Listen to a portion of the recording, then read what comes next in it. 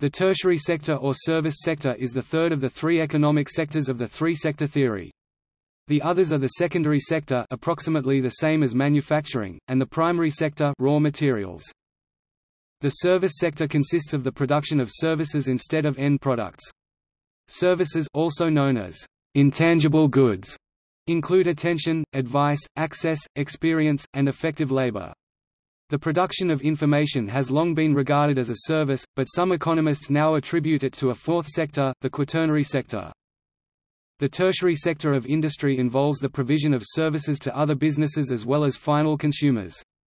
Services may involve the transport, distribution and sale of goods from producer to a consumer, as may happen in wholesaling and retailing, pest control or entertainment. The goods may be transformed in the process of providing the service, as happens in the restaurant industry. However, the focus is on people interacting with people and serving the customer rather than transforming physical goods.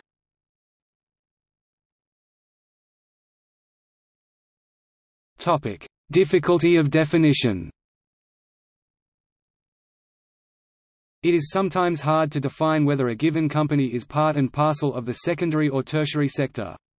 And it is not only companies that have been classified as part of that sector in some schemes. Government and its services such as police or military, and non-profit organizations such as charities or research associations can also be seen as part of that sector. In order to classify a business as a service, one can use classification systems such as the United Nations International Standard Industrial Classification Standard, the United States Standard Industrial Classification code system and its new replacement, the North American Industrial Classification System (NAICS), the Statistical Classification of Economic Activities in the European Community (NACE) in the EU and similar systems elsewhere. These governmental classification systems have a first-level hierarchy that reflects whether the economic goods are tangible or intangible. For purposes of finance and market research, market-based classification systems such as the Global Industry Classification Standard and the Industry Classification Benchmark are used to classify businesses that participate in the service sector. Unlike governmental classification systems, the first level of market-based classification systems divides the economy into functionally related markets or industries. The second or third level of these hierarchies then reflects whether goods or services are produced.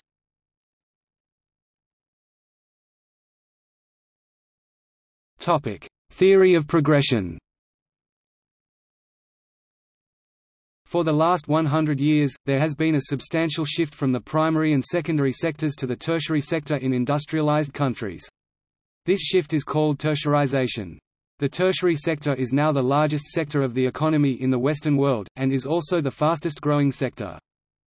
In examining the growth of the service sector in the early 90s, the globalist Kenichi Omai noted that in the United States 70% of the workforce works in the service sector, in Japan, 60%, and in Taiwan, 50%. These are not necessarily busboys and livesan maids. Many of them are in the professional category.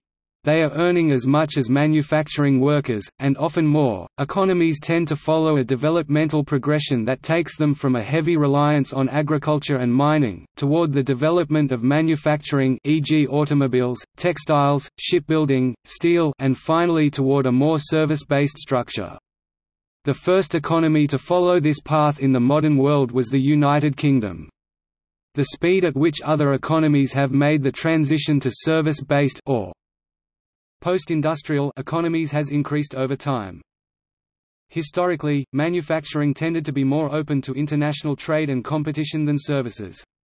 However, with dramatic cost reduction and speed and reliability improvements in the transportation of people and the communication of information, the service sector now includes some of the most intensive international competition, despite residual protectionism.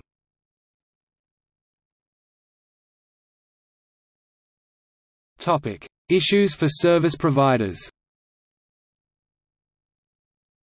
Service providers face obstacles selling services that goods sellers rarely face. Services are intangible, making it difficult for potential customers to understand what they will receive and what value it will hold for them. Indeed, some, such as consultants and providers of investment services, offer no guarantees of the value for price paid.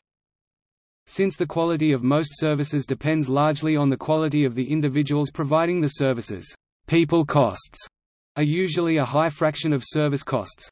Whereas a manufacturer may use technology, simplification, and other techniques to lower the cost of goods sold, the service provider often faces an unrelenting pattern of increasing costs. Product differentiation is often difficult. For example, how does one choose one investment advisor over another, since they are often seen to provide identical services? Charging a premium for services is usually an option only for the most established firms, who charge extra based upon brand recognition.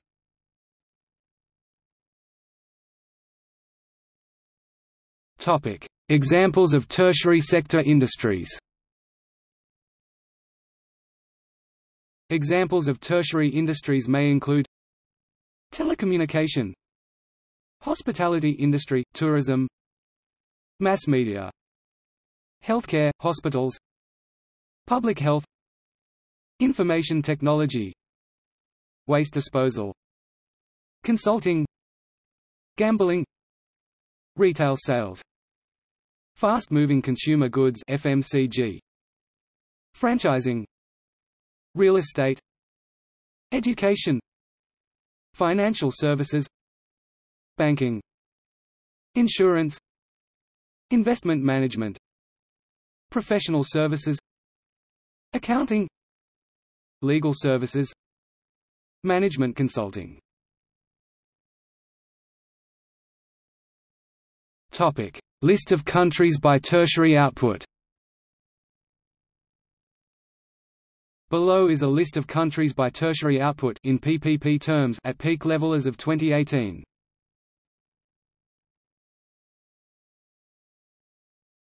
Topic: See also.